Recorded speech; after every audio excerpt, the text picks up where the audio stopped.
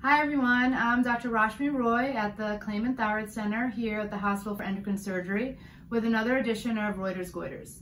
So in today's edition, we have a 48-year-old woman who had a very large goiter due to her Graves' disease. So she essentially had two things going on. The first was her Graves' disease and the second was her large goiter. She was monitoring her goiter for a long time and she was managing her Graves' disease with thyroid medication, but she was still having symptoms. Her symptoms were trouble talking, and her most significant symptom was that she was getting out of breath when she would really do any type of activity.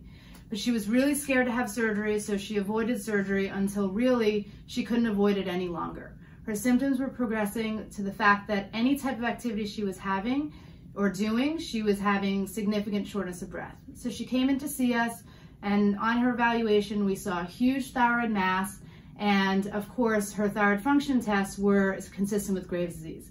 But actually, the most concerning part of her evaluation was her vocal cords.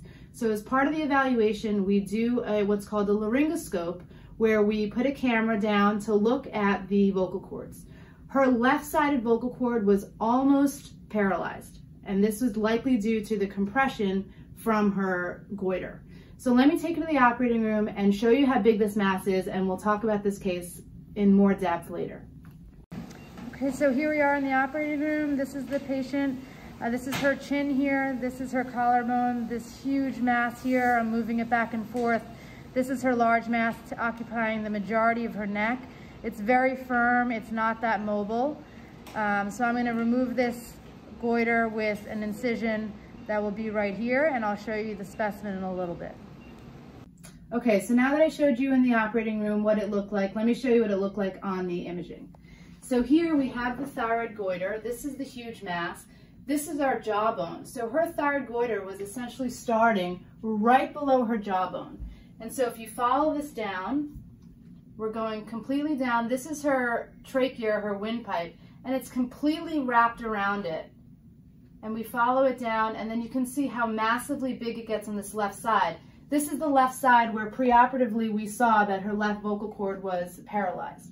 So this is compressing her nerve in the operating room. So we follow it down and you can see how big it is. So when I was doing the operation, I had to safely identify her nerves that go to her vocal cords, and I did that. And when we identify the nerves, we also trace them to make sure that they're completely safe during the operation. After we identify them and make sure that they're safe, we use something called a nerve stimulator to confirm its function. And so both nerves stimulated perfectly during the operation, meaning that once the goiter has been removed and the compression of the nerve has been relieved, all of her symptoms that she was having preoperatively should be relieved. So let me show you how big this was in real life.